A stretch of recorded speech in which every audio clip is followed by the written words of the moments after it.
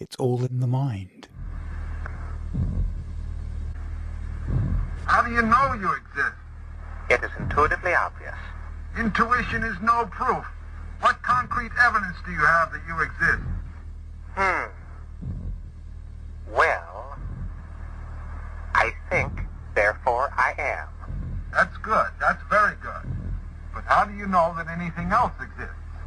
My sensory apparatus reveals it to me. Ah, right. This is fun. Now listen, here's the big question. How do you know that the evidence your sensory apparatus reveals to you is correct? This isn't real. What is real? How do you define real?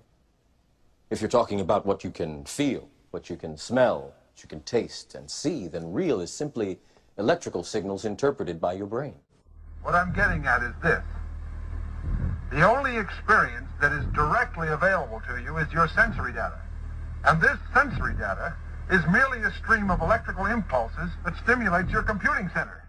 How could I ever acquire enough detail to make them think that it's reality? Well, dreams, they feel real while we're in them, right?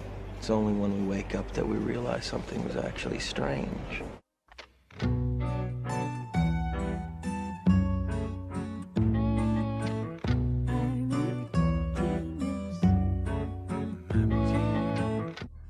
In other words, all that I really know about the outside world is relayed to me through my electrical connections. Exactly. Why, that would mean that I really don't know what the outside universe is like at all, for certain. That's it.